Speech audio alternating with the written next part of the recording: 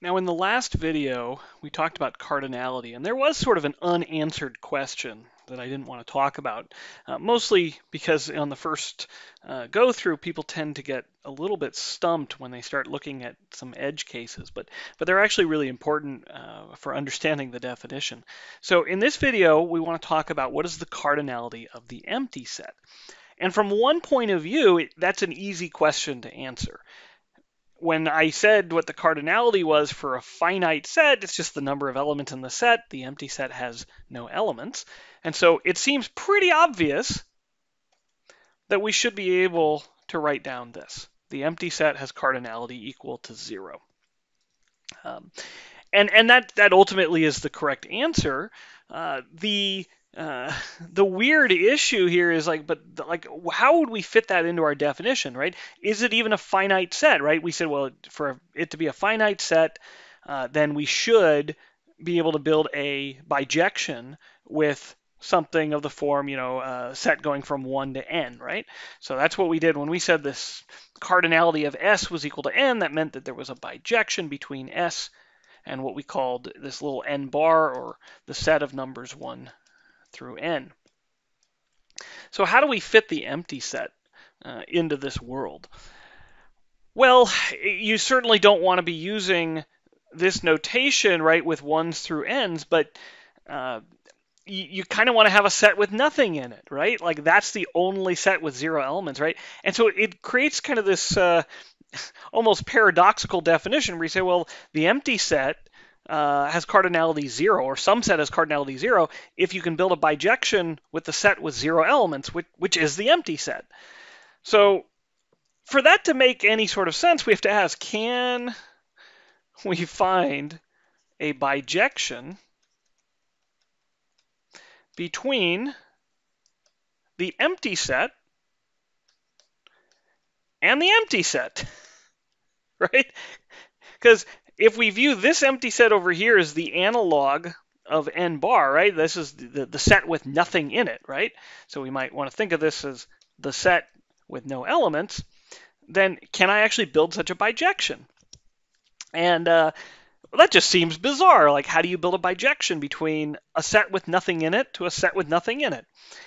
So this is where having a precise definition of function is very, very helpful. So recall that a function, okay, and normally think of a function as a rule, but we don't have to. So a function from a set S to a set T is a subset of the Cartesian product of S and T. So remember, this is all pairs S comma T, where S is in S and T is in T. Okay, well, that's not quite enough to make it a function, so it has to be a subset. So such that, and how about we'll give a name, right? So a function f, okay, such that if S is some element of S, then there exists a unique T and T. So there's a unique element. This is going to be the unique image, such that the pair S comma T is an element of F. Okay, which that's the technical way to write it. In our normal minds, we're thinking f of s equals t. So this is essentially just saying, right, all this down here is just saying that every element of S has exactly one image. No more, no less, right? You can't send S to nothing, and you can't send S to multiple elements. Okay? Fine. Can we do that for the empty set, right? Particularly from the empty set to the empty set. Well, I need to now look at the Cartesian product of the empty set with itself. So this is all pairs of elements, S comma T, where S is in the empty set and T is in the empty set. Well, what the heck does that mean? If you have the empty set, how do you have an S in it? And the answer is you can't. Similarly, you can't have a T. So we can't build any pairs. There are no pairs of elements, which means there are no elements in this set, which means this is, again, actually exactly the empty set. Okay, so the Cartesian product of the empty set with the empty set is, again, the empty set. Okay, somehow that makes sense, right? Like 0 times 0 equals 0. Okay, now to get a function from the empty set to the empty set, we need a subset of the Cartesian product, which means we need a subset of the empty set. What? It doesn't have any subsets, does it? Well, it does. It has one. The empty set is a subset of itself, right? Every set is a subset of itself. Okay, so the only function is the empty set itself. So the only function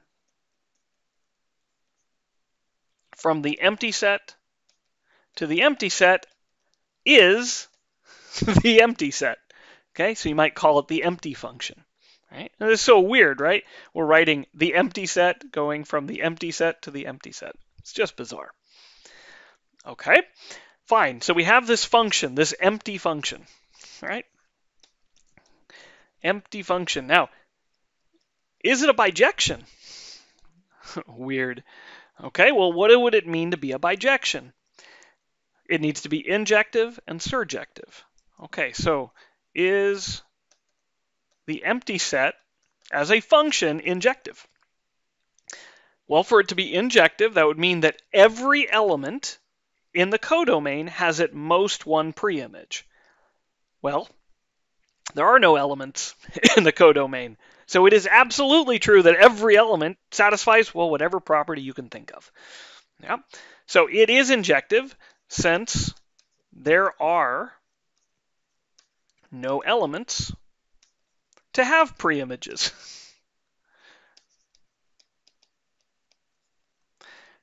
Is it surjective? Oh, now this seems harder, right? Because surjective says you have to have at least one preimage, and there's definitely not going to be any preimages. But remember what it says. Every element in the codomain must have at least one preimage, and there are no elements. There are no elements to have preimages, so it is also surjective. And so the empty function is bijective. So in fact, there is a bijection between the empty set and itself. And so this generalizes our definition a bit. This makes it make sense to say the cardinality of the empty set is 0, and the empty set is a finite set.